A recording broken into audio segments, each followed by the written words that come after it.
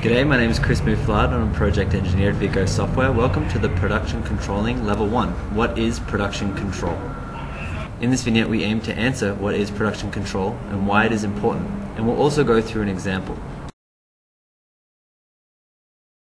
So what is production control? Production control is tracking in-field production of scheduled tasks. We can then produce production controls to find solution to production deviations. Essentially there's four parts of information that would feed a forecast.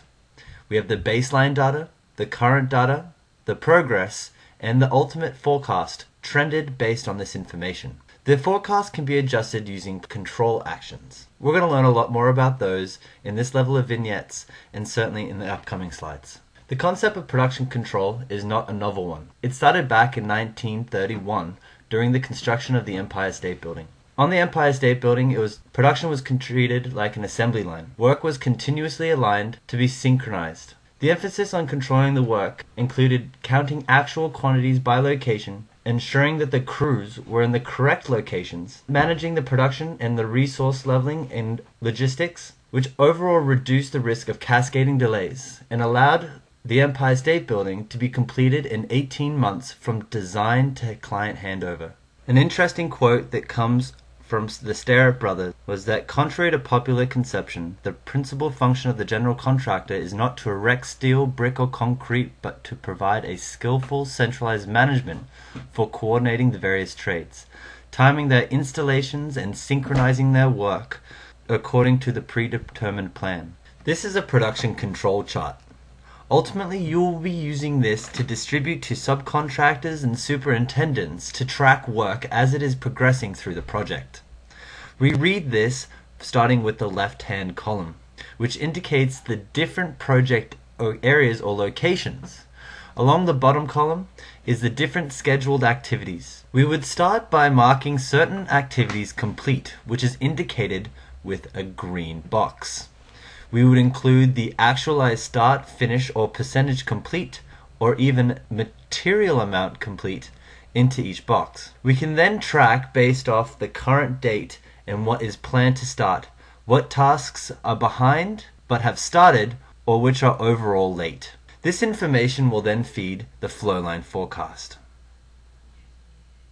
Based on the actualized data and the report date, we can start to trend in the future. What we are seeing in this forecasted delay, that the gray line of framing has continued slightly late and more or less required production rate to complete on time. However, the drywalling task is being completed slower than planned, and as we can see, it is impacting the forecast and it is impacting the commencement of continuous work for the tiling and priming and sealing tasks. Our next step is to understand how we can modify the resources. We do this using the control plan. The control plan is our ability to adjust crew sizes to determine whether these will have an impact on the ultimate completion of a task. In this example, we're looking at the drywalling task, which has a resource number of 1. If we alter this resource number from 1 to 2, we will now be able to see the impact on the forecast. By doubling the resources, we may be able to mitigate any potential future delays to the project. This is our proactive ability to understand the effects of production and resource demand on a given project. In this vignette, you've learned that production controlling is an important part into ensuring your plan is successful. We've also learned that this practice has been proven since the Empire State Building, and we know that quantities by location and actualized dates allows Vico Schedule Planner to trend future schedule behavior, so we can be proactive with responding to potential alarms.